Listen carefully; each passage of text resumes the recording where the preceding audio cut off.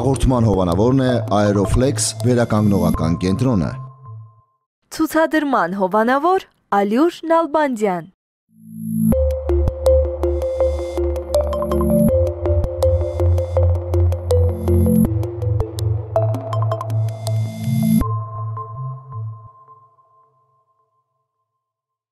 Արևի ջերմացնող շողերի ու բերի հողի միախառնում, որից ծնունդ է առնում ցորենի յուրաքանչյուր հասկը։ Ալյուր Նալբանդյան պատրաստված է բացառապես բարձրորակ ցորենի հատնտիր սերմերից։ Առանց որևէ սննդային հավելումների մենք ստանում ենք սննդարար ալյուր, որն ապացուցված է արտադրանքի յուրահատուկ համով եւ բուրումնավետ հոտով։ Ալյուր Նալբանդյան արտադրված է Հայաստանում։ Բարև ձեզ հարգելի հեռուստադիտող, եթերում առողջություն եւ գեղեցկություն հաղորդաշարն է։ Ամռան այս շոկորերին շատ մայրիկներ չեն կողմնորոշվում, թե ինչպես գրագետ մոտեցում ցուցաբերեն իրենց երեխային, ինչպես է ճիշտ պահել նրանց ամռան շոկորերին, որպեսզի երեխան էլ անհարմարության զգացում քիչ ունենա եւ իհարկե այլ խնդիրներ եւս չառաջանան։ Ես տաղավար եմ հրավիրել մանկաբույժ Արմինե Ասոյանին, տեսնենք թե բժշկուհին ինչ խորհուրդներ է տալիս մեր մայրիկներին։ Բարև ձեզ բժշկուհի։ Նախ շնորհակալ եմ մեր տաղավարում գտնվելու համար։ Շնորհակալ եմ։ Խնդրեմ, որքան ամառը հաճելի է իր գալուստով, իր թեթև եւ գունավոր կյանքով, այնուամենայնիվ շատ մայրիկներ ունենում են այո խնդիրներ երեխային ամռան այս ամիսներին գրագետ պահելու եւ շատ խնդիրների գրագետ մոտեցում ցուցաբերելու հարցում եւ ահա դուք այստեղ եք նրանց օգնելու ձեր խորհուրդներով։ Այո։ Ուրեմն տեսեք, ես շատ նախ եւ առաջ կուզենայի ուղղակի մի փոքր սկսել այն բանից, որ երեխաները, հատկապես մինչեւ 1 տարեկան երեխաները եւ 1 տարեկանից մինչեւ 3 տարեկան ոչ բոլորի մոտ շատ անգամ արկա է լինում այստեղ երեխաների մոտ ջերմակարգավորման խնդիր, որովհետև նրանց մոտ մինչև 1 տարեկան հասակը երեխաների մոտ ջերմակարգավորումը դեռ թերի է, նորմալ զարգացած չի լինում։ Ուստի չպետք է այս հանգամանքը մոռանալ, որպեսզի հետագայում երեխայի խնամքի հետ կապված ոչ մի խնդիրներ չառաջանան։ Մայրիկները ուղղակի, եթե երեխաները մինչև 1 տարեկան հասակը սնվում են բնականաբար կրծքով, մինչև 6 ամսական բացառապես կուրծք են ուտում, բնականաբար իրենց շոկ եղանակին ավելի հաճախ պետք է մոտեցնել կրծքին, որովհետև նրանք ջուր չի կարելի մինչև 6 ամսեկանը, իսկ 6 ամսեկանից հետո եթե անցնում են հավելյալ սննդի, բնականաբար ջուրը արդեն պետք է լինի, այսինքն ավելի հաճախ ջուրը խմեցնել։ Եթե նույնիսկ երեխան ամռան ծնունդ է մինչև 6 ամսեկանը եւ բացառապես կրծքի անհրաժեշտություն չկա, այս առումով միշտ տարաձայնություններ իհարկե լինում են կանանց միջև։ Չէ, սա ընդունված է, որովհետև մինչև 6 ամսեկան երեխան իր անհրաժեշտ քանակի ջուրը ինքը ստանում է մայրական կաթի միջոցով։ Իսկ այն ինչ կլինի, եթե դրան զուգահեռ նաեւ ջուր տան երեխային։ Բնականաբար տեսեք, ջուրը ինքը ոչինչ չի լինի, ուղղակի երեխայի համային զգացողությունները, ոնց որ երեխաները չեն կարողանում, տհաճորեն է խմում այդ ջուրը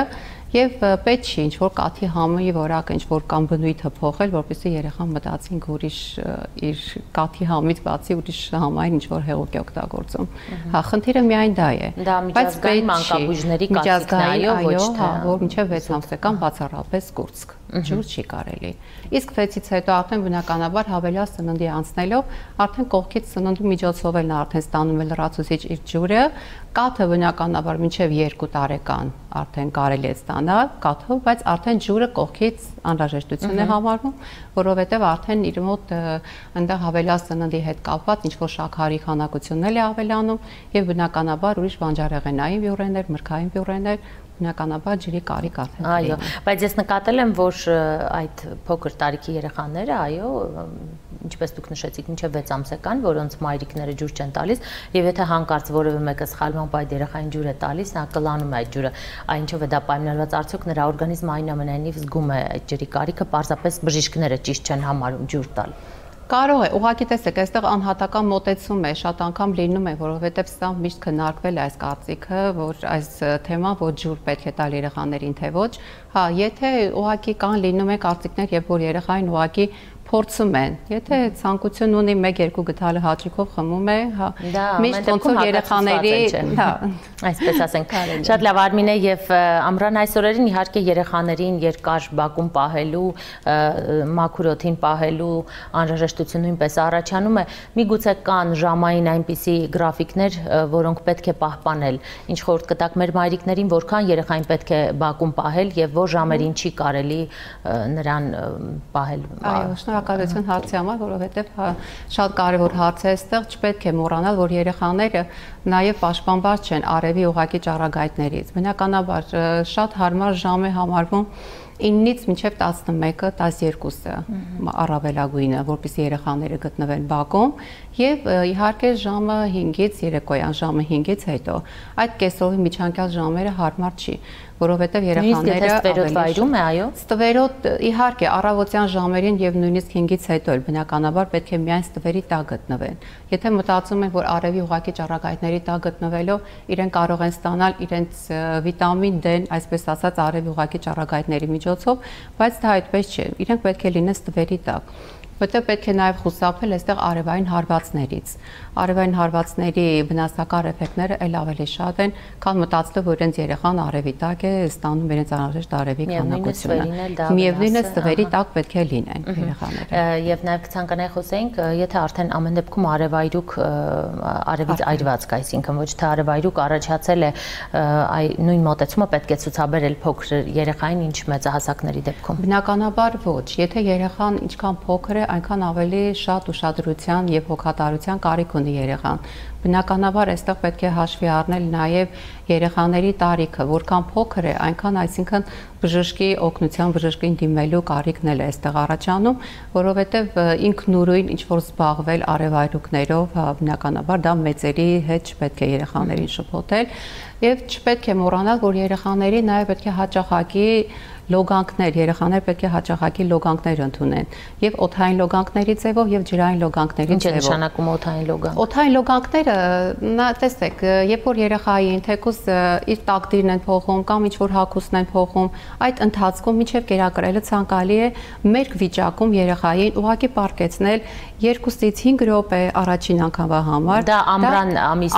ամիսների ոչ միայն ամռան ամիսներին, ընդհանրապես երեխաներին պետք է այդ օդային վաննան։ Դա կոչվում է այսպես ասած օդային լոգանք, որը շատ կարևոր է, իհարկե հաշվի առնելով նաև սենյակի ջերմաստիճանը, որովհետև եթե սենյակի ջերմաստիճանը թույլ է տալիս լինի նորմալը, օպտիմալը 22-ից 24 աստիճան, դա օպտիմալն է, երեխային այդ դեպքում արդեն թույլ է տվում, որպեսզի օդային լոգանք կատարվի։ Նաև ջրային լոգանքների մասին էլ խոսենք, որ ջրային լոգանքները, այստեղ եթե ջրի ջերմաստիճանը սովորաբար նորմալը 37, 36-ից 37 աստիճան ջերմաստիճանն է, ջրինը պետք է նաև օգտագործել այդ հատուկ ջերմաստիճանները, որպեսզի ավելի ճիշտ հստակ չափվի ջրի ջերմաստիճանը։ Եթե ամառ է, եթե ամառ է, պետք է լինի ջրային լոգանքը, այստեղ արդեն ջերմաստիճանը կարող է 1-2 սնդիկից ցանց սանդղակով մի փոքր ցածր լինի, հաշվի առնելով բնականաբար դրսի միջավայրի ջերմաստիճանը նույնպես։ Եվ նաև ոնց որ կոփվելու հետ կապված երեխաներին աստիճանաբար պետք է կոփել, շատ կարևոր է նաև քնելուց առաջ երեխային լոգանքը, մի փոքր իր սովորական լողանալու ջերմաստիճանից 2-3 ջերմաստիճան ցածր, ուղղակի լոգանք ընդունել եւ քնածնել, որպեսզի ավելի հանգիստ եւ հեշտ քնեն երեխաները։ Իսկ կան այլ խնամքի կարևոր բաղադրիչներ, որոնց մասին հագուստը, այո, բնականաբար պետք է կրել բամբակյա հագուստ։ Բամբակյա հագուստ, որովհետեւ բամբակյան ինքը նաև օդաթափանց է, չի թողնում, որպեսզի եւ արևի ճառագայթներ եւ պետք է լինի կարևորը այստեղ բաց գույնի հագուստը, որովհետեւ բաց գույնի հագուստը արևի ճառագայթները չի կլանում եւ թողնում է որպեսզի երեխան ավելի հանգիստ եւ ազատ զգա իրեն։ Եվ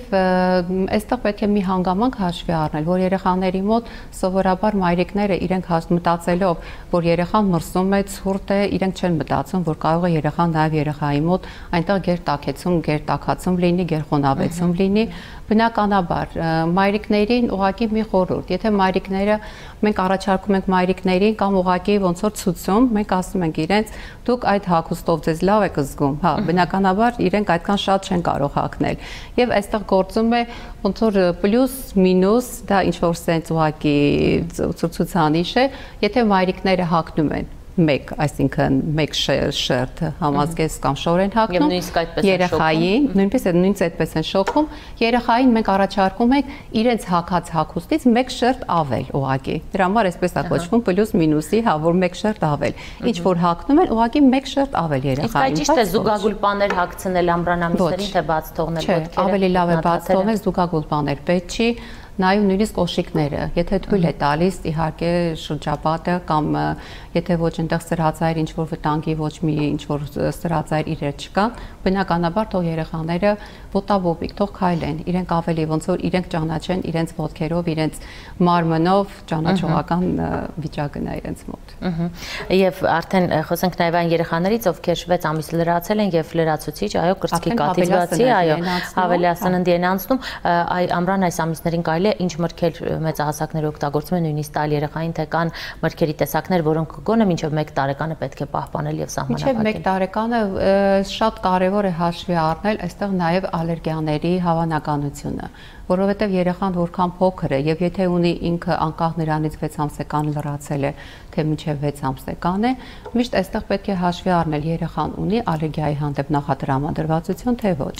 Եթե երեխան ալերգիկ չէ, ամեն դեպքում սնունդը 6 ամսեկանից մենք ունենք ուղղակի հստակ չափորոշ ցուցանիշներ եւ չափորոշիչներ, թե որ տարիքում որ երեխային ինչ միր կարելի է օգտագործել եւ մտցնել նոր ռացիոնի մեջ։ Մենք սկսում ենք մրգային պյուրեներից, բանջարեղենային պյուրեներից, իհարկե խնձորը, այնտեղ բանջարեղեններից դդմիկը, դդումը, դա կաշաների, պյուրեների ձևով ենք տալիս,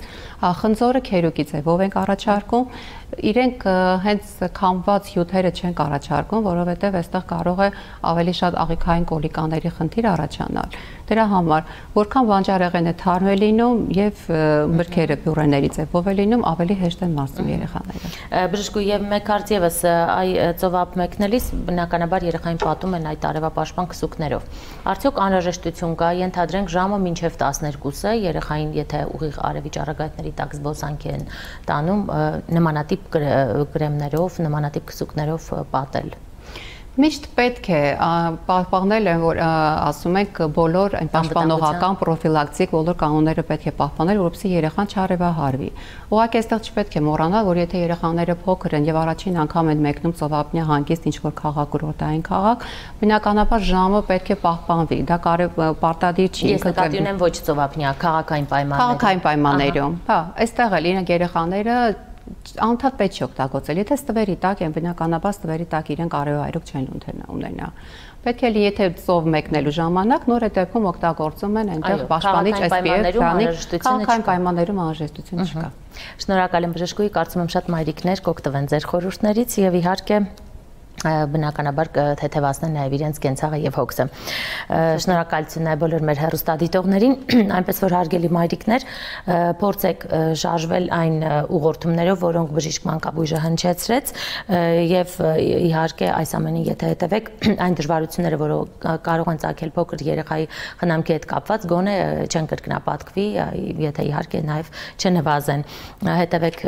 եւ ձեր առողջությանը եւ ձեր մանկիկի, եղեք առողջ, ժպտացեք ամառը, իսկ մենք կհանդիպենք։ Հաղորդման հովանավորն է Aeroflex վերականգնողական կենտրոնը։ Ցուցադրման հովանավոր Ալյուր Նալբանդյան։